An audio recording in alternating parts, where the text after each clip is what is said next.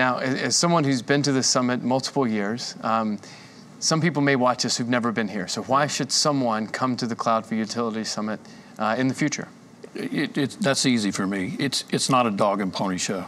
You'll notice they're not vendors standing around doing crazy things in their booths. They're having real conversations with executives here, and it's educational. And I can say it's educational. If you are not, sharpening the saw, to steal that phrase, if you're not becoming more and more educated on where the market is, what the risks in the market are, you're way behind.